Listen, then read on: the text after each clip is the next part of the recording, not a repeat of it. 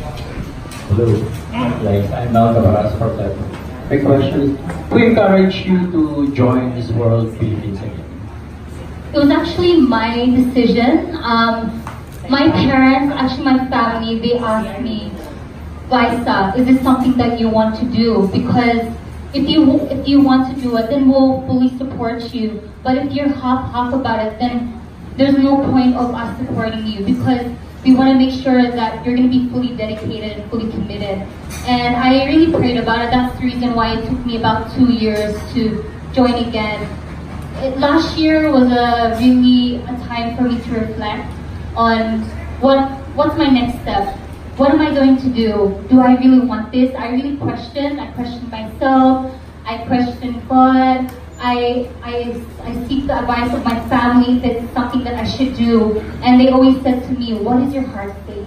Is this something that you want to do, Glyssa? Because if it is, then we'll support you.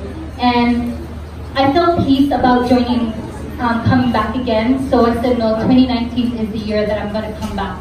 So that's the reason why. And last, tell us about the Casusto Foundation. Yes, I'm so fortunate to be part of the foundation. I've been working with them closely since last year, but I've been a breast cancer advocate since 2014 because of my mother who inspired me. Casusto, I'm actually, not only am I the proud spokesperson for the foundation, but I'm also a trustee of the board. So I'm actually the youngest trustee of the board. They appointed me a few months ago to be part of the foundation, and I was actually shocked. Most of the time I was just really volunteering, doing my part in helping, and then they asked me, would you like to be part of the foundation and do more? And that's what has been keeping me busy for the last couple of months. I've been working closely, I've been hands-on with the foundation, working closely with the patients. I got to know them more better. I got to hear their stories, and it's very inspiring because they're the one who's inspiring me to live life despite the things that they're going through. So Casusto is amazing. We serve the poorest of the poor patients with breast cancer. Thank you, Glyssa. Good luck. Thank you so much.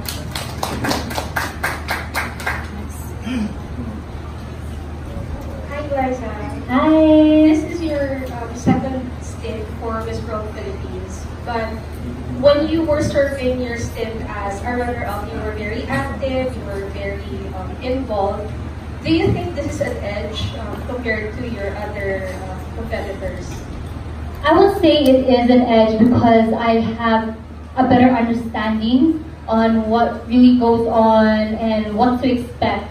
During 2017, it really opened my eyes because I got to see my sisters really grow. I got to see them flourish, and I was so proud of them. Even to this day, they're doing so well in their career, and it really inspires me that I can also do the same. And it really gave me the motivation to really work more harder as well.